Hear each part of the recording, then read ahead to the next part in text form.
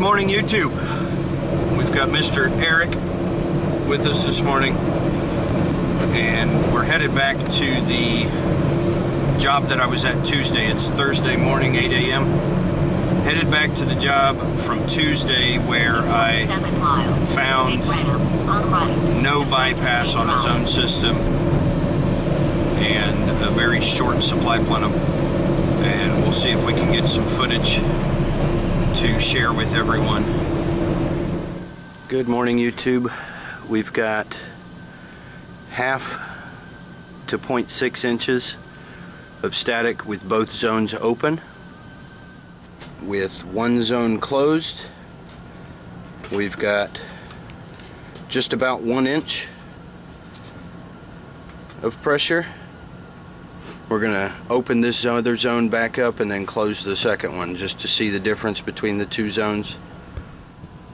And then again, with the second zone closed and the first zone back open, we're flirting with another inch of static.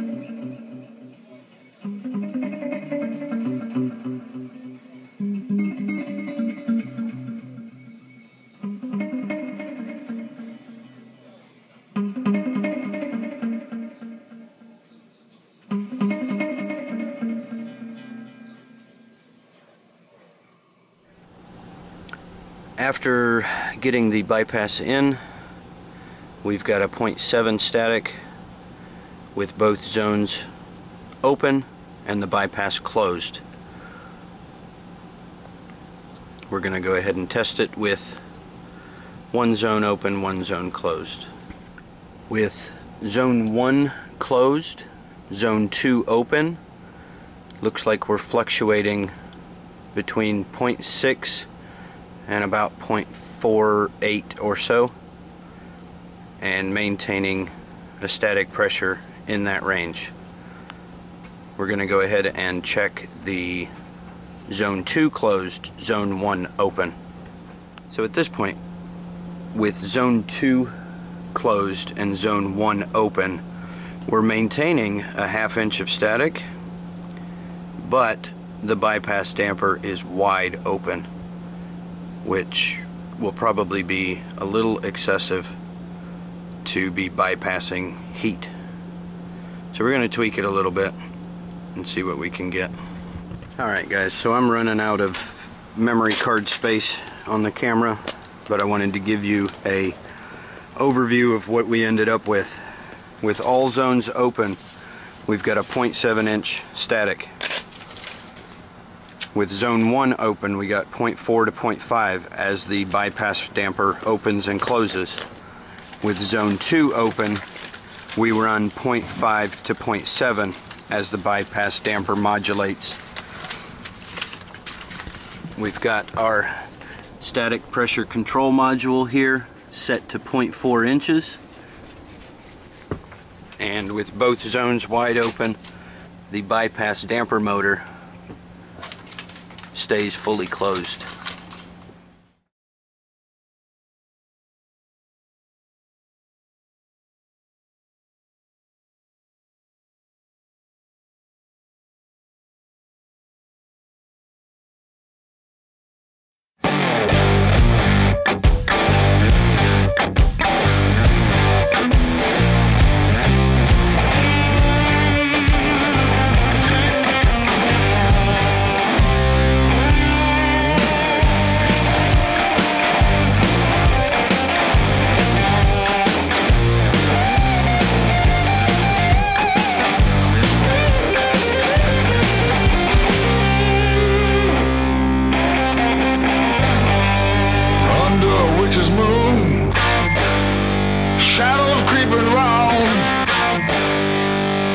Chill coming down on me.